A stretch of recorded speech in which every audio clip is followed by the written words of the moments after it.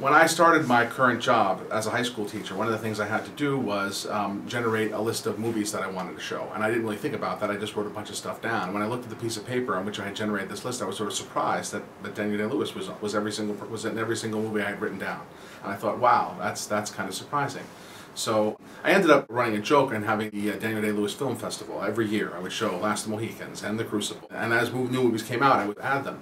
And watching these movies over and over, I was sort of struck about the way in which Daniel Day-Lewis, at some level, always seems to play the same role. And I realize that that's an odd thing to say, especially in the context of Daniel Day-Lewis, who is sort of famous for, you know, the variety of roles he plays and the intensity with which he plays them. But he always plays a man on the margins. Always a man who actually surprisingly like John Wayne, who is in a society where he can't quite fit into and it can't quite contain him, and he's always sort of looking for a way out. In that regard, he's a little bit like a frontiersman, which makes a lot of sense in a movie like Last of the Mohicans, but he's also, in a weird way, a frontiersman even in a movie like The Crucible, where he plays a Puritan. And he's even kind of a frontiersman when he's a gang leader on a New York street in the Age of Innocence. And he's even kind of a frontiersman when he's a lawyer in New York, not quite fitting into the society in which he belongs, constantly straining to find its perimeter.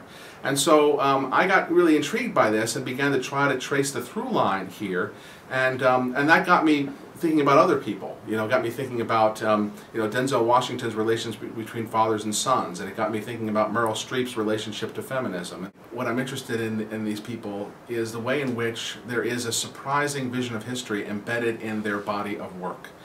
And here I have to say that there's nothing special about movie stars in that regard. I think all of us are walking around with a version of history inside of our heads. All of us, you know, believe at some level in our bones things like you can't fight City Hall, or they think that history is about you know, cycles, or they think that it's about progress. Most of the time, we're not in a position to act on or reveal our visions of history.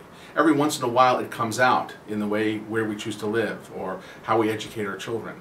What's interesting about movie stars is that they live their lives in a really public way, and the difference between stars and actors is that they have a lot of choice and power and control over the roles that they take.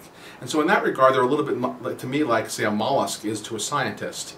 That you, by looking at these mollusks, you can sort of see things that you wouldn't otherwise be able to see in other species. And what you see here is their sense of time. You know, time is like a dye that you inject into these movie stars. And in looking at their body of work, you can suddenly see a version of a story which is interesting not because they're special people, but because in some ways there's lots of other people who may feel similarly to the way that they do. And I want to sort of get at that, and that's why I wanted to sort of tell these stories.